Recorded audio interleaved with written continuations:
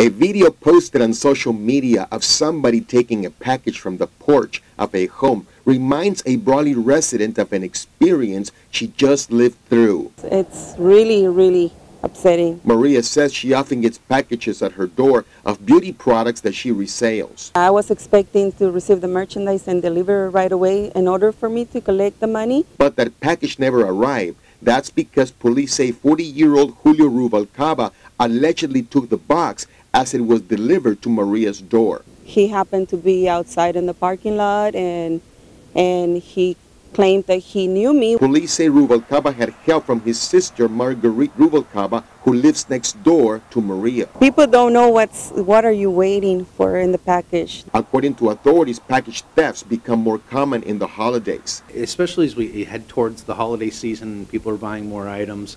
Make arrangements to have these packages delivered to a location that's going to be safe and secure. More caution is recommended when it comes to receiving packages through the mail. As internet commerce continues to grow and items are being delivered all the time, it's not just a holiday issue any longer, but throughout the year, these things can happen. Maria relies on delivered packages to make a living, so now she'll have to be extra watchful every time she expects a delivery. So I'm just going to keep checking the tracking dates so I can be watching through the window when the package is coming in. In Brawley, I'm Roy Durantes.